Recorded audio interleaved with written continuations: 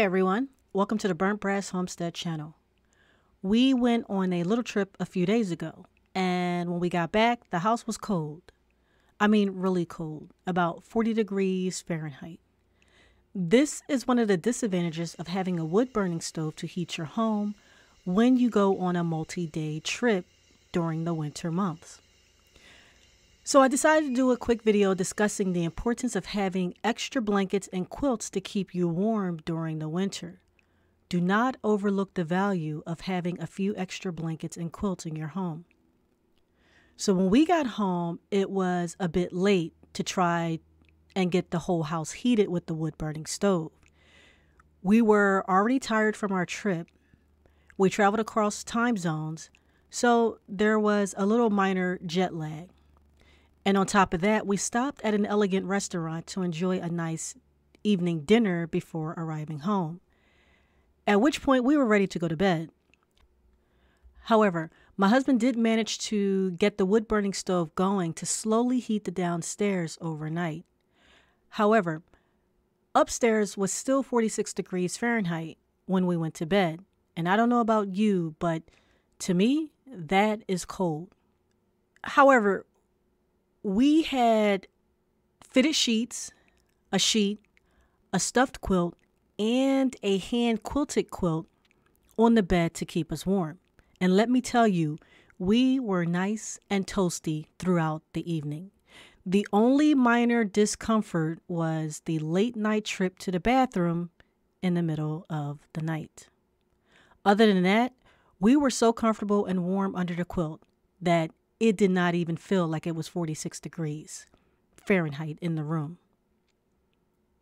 And for the little ones, pitch a tent in their rooms, provide them with a couple blankets in addition to their sleeping bags, and they will enjoy themselves. I did a video last winter called Winter is Coming, which details how to stay warm during the cold season if you have no electricity to heat your home, whether it be because of a temporary power outage or because you could not pay your electric bill. So take a look at that video. I will leave a link in the description box. Now, some people may advise you to buy a Mr. Buddy heater, power generator, or kerosene heating unit, and I would agree with that. However, I also know that there are some people who have very little money, people who are really, really struggling and cannot afford to buy any of those units. They barely have enough money to feed their families. Whether you believe that or not, it is true. So in those cases, I like to provide alternative methods to survive in that situation. And in this case, I am telling you, a few extra blankets and quilts go a long way at helping you survive the winter in desperate situations. It may not be ideal, but you can survive it. So please consider getting extra blankets and quilts, even if from a thrift store such as the Salvation Army or Goodwill, as well as local community centers and churches. They really do come in handy. In any event, we could have turned on our secondary heat source, which is oil heat that centrally heats our home.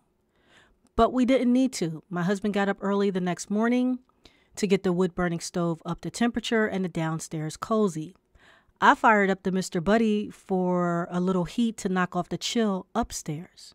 Everyone had on sweatshirts or sweaters, so we made do. Within a few hours, we were back to normal in regards to the temperatures we were used to in our home.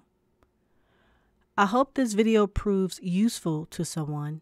If so, please like, share, and subscribe to help this small channel to grow.